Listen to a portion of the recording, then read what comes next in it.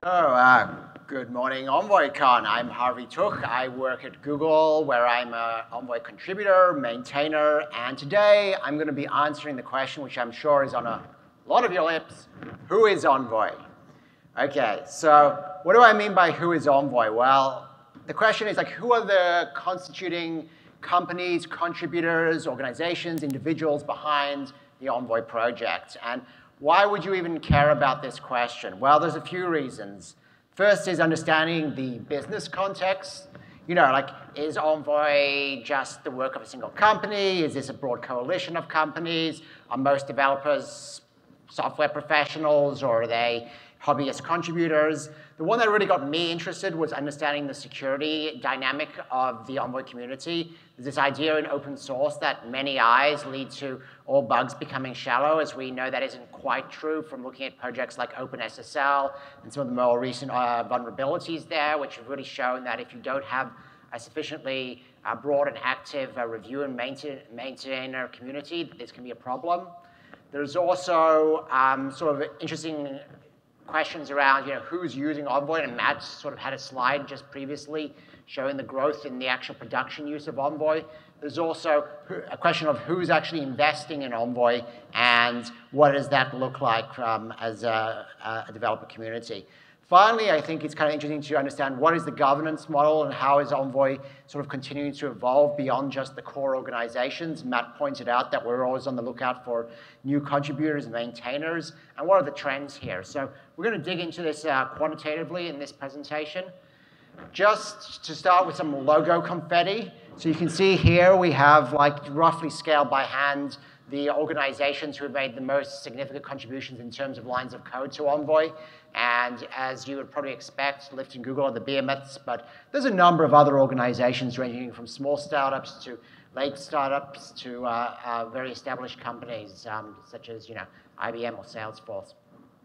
Looking at the maintainer community, this is a little more tight-knit. This is essentially just Lyft, Google, Tetrate, Apple, and an independent who used to work at Turbine Labs, Stephen. And I think that we're always interested in growing this community, but that's kind of the state of where it is today.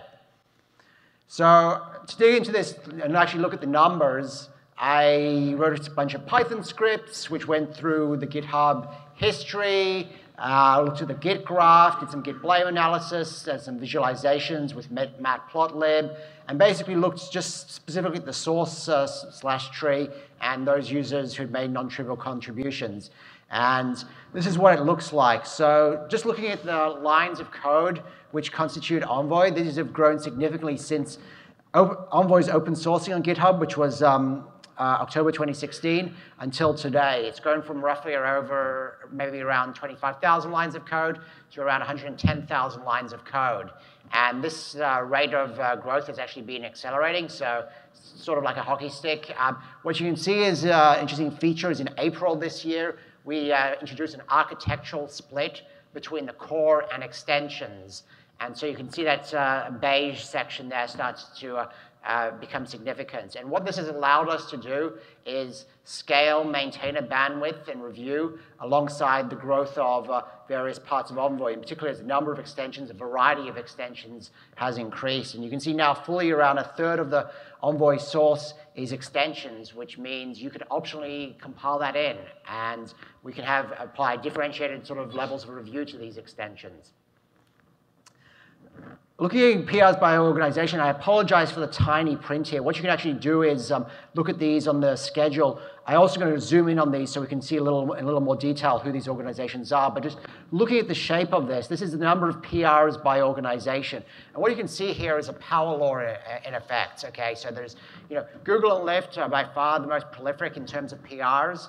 But there's quite a large, long tail of other contributing organizations. And if we zoom in and take a look at what these look like, you can see these are some of these ones which I had on that first slide. They have companies like Square, IBM, Pinterest, VMware, and so on. There's also a big chunk of independents. These are folks who in my analysis, it was kind of hard to find which organization they belong to. Some of them weren't contributing officially on behalf of their employer.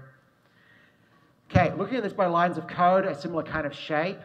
What's interesting, though, to look at is in that long tail, you can see a bunch of other organizations pop up. Folks like Alibaba, DataWire, Solo.io, Tigera, and so on.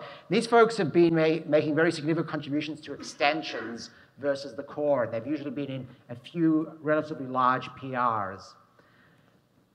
Looking at extensions in more detail, you can actually see, looking at the long tail there, that this is actually much more prominent. And you can see, in fact, the original shape where Google was one of the most significant contributors is actually that we're only third now, and there's a lot of folks in the long tail.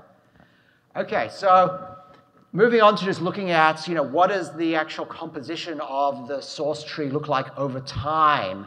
And I think what you can notice here is there's really 3 phases in Envoy's life to date. There's the 2016 and before, which Matt talked about, which were the days in which Envoy was internal to Lyft, and it was the early days of its open source. And here, it's just pink. That's the far left there. And then 2017 really is the year of sort of Google onboarding and the initial growth of the rest of the community. That's that big growth in green there in the middle. On the right, you can see 2018, which has been really the year of the long tail, and then where many other organizations have started to make very significant contributions. And now, fully a third of the Envoy source tree has been written by or maintained or modified by folks outside of Google and Lyft. Here's a sort of a radial source map. So this is just essentially like a tree which is laid out on a radial axis. The text is very small. What's interesting to look at is this is actually the core, the amount of green and pink. It's mostly Google and Lyft with a few other organizations. And if you zoom in, you can see some interesting things like, for example, many of the oldest parts of Envoy, such as like the HTTP connection manager and the codecs, are really fully written by Lyft and continue to be maintained by them. Other parts have very significant Google contributions, the statistics, configuration, TLS handling. And then there are other parts, such as the cluster manager and upstream connection management, which have had a lot of contributions from other organizations working on different load balancers, health checkers, and that kind of stuff. So extension is a lot more colorful. This is sort of starts to move away from that trend. You can see there's this big swath of orange there, which is the contribution from Turbine Labs with the Thrift proxy. Another large contribution from Alibaba was a Dubbo proxy. It's a kind of interesting, if you want to make an outsized contribution to Envoy, just upstream a RPC filter and you're guaranteed a spot in the Hall of Fame. Because these are actually very significant pieces of work. I mean, they're, in terms of complexity, they're comparable to the HTTP connection manager. Other parts have a huge number of other organizations behind them, like if you look at stats, tracing, health checking, and so on. These have a lot of other folks contributing. So one final visualization to leave you with is a code diagram showing who's reviewing whose code.